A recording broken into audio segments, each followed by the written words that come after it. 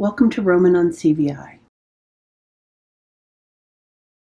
Today, I would like to spend a little bit of time talking about an issue that I think is important to a lot of people, and that is, why does a child seem to get stuck at a certain score for a prolonged period of time, especially in phase 1 and phase 2?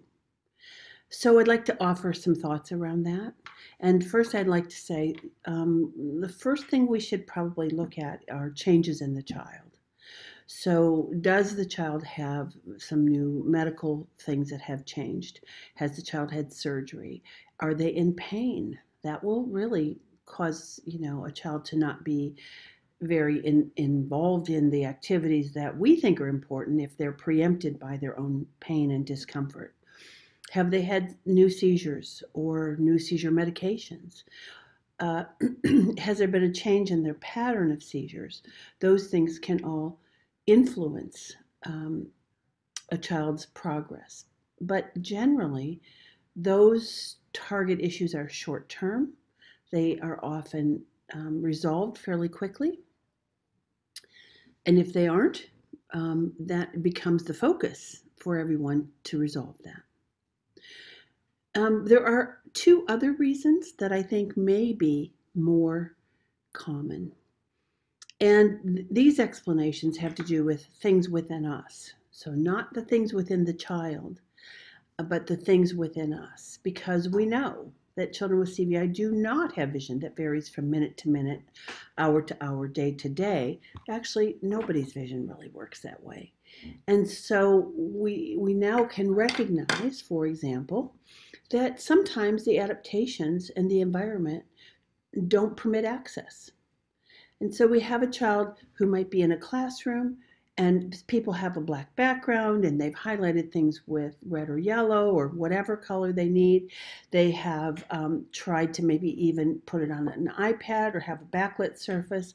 But if they don't pay attention to what else is going on around the child and match that back to the child's range score, they are just missing. It's just a mismatch. And so, I often say this is like, really working hard, but going in the wrong direction. So there's no question that people have put things in place for the child, but if it isn't a good match, like a really substantial match to the child's range score, there's a good chance it's not going to really result in change.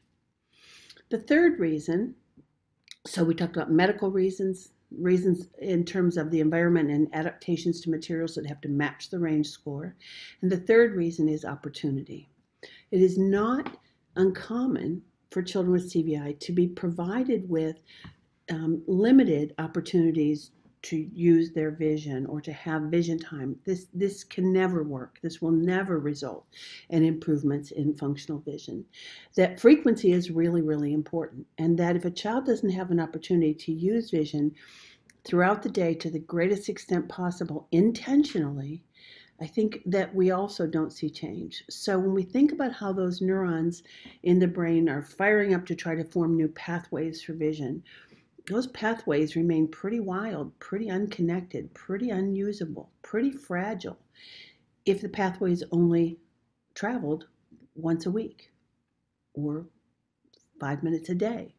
Nothing will change on that pathway. So this is where the CVI schedule can be really useful in ways that can help intentionally create these opportunities throughout the day in a way that the whole team needs to buy into and contribute to, so that even though there will be clearly times that there's too much chaos or too much going on, too much sensory input, too much novelty, something's happening too far away, those times certainly exist. A child does sometimes have a birthday party in a classroom.